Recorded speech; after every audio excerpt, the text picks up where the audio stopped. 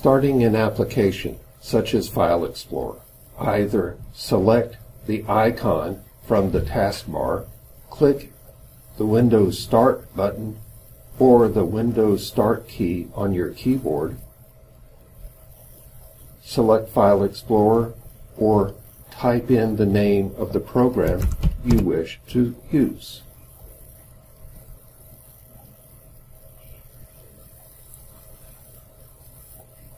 Select the location that you wish to use. A new folder.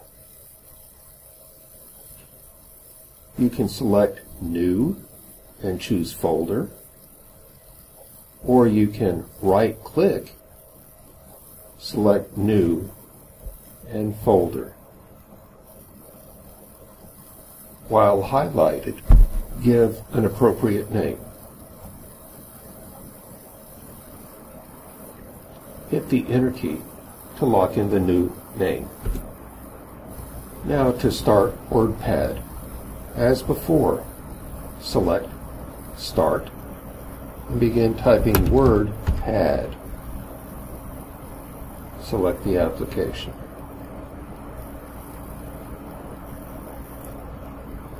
I like to make sure the file doesn't disappear later, so I choose File, Save As to create a new file. Make sure the correct folder is selected. Then name the file.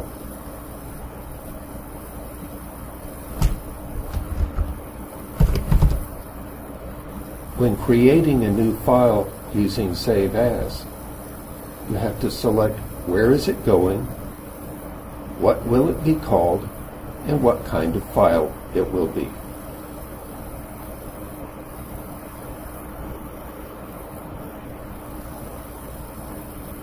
Next, create your work. This simply means type. Get your thoughts down. Next, you can edit. That is, change the way it sounds. Rearrange the word. Add new words. Delete words that no longer are needed. Finally, you can format your text. Format means change the appearance. You can make text bold. You can make text italic. You can make text underlined.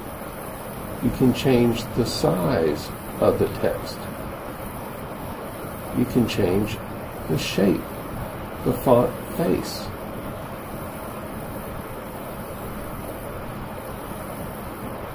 You can change the color.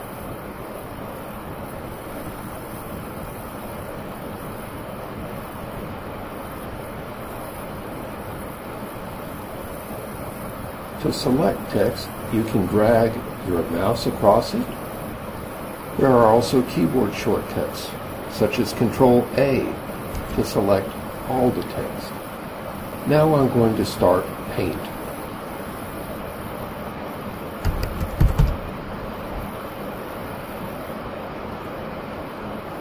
Not going to make anything very interesting.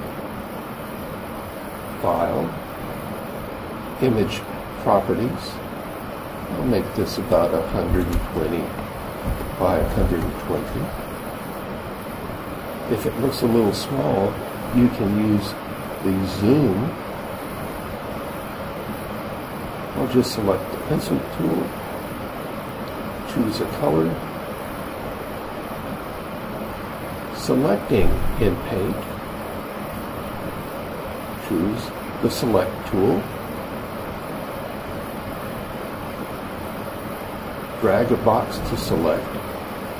You can now cut, copy, or paste. I will just copy the selection. I'll press the Alt key down, hold it down, press Tab to switch back to WordPad, put my cursor where I wish it to be, and then I could paste. Notice I can use the menu item. I can use the keyboard shortcut, or I could right-click to paste.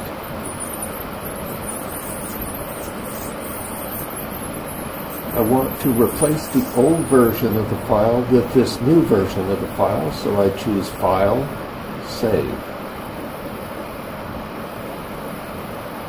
I'm going to close WordPad. I'm going to close Paint. I don't need to save this. Now, my folder contains the RTF file. I can go back up a step to view the folder. If you need to zip a folder, right-click the folder, compress to zip file, make sure it has an appropriate name,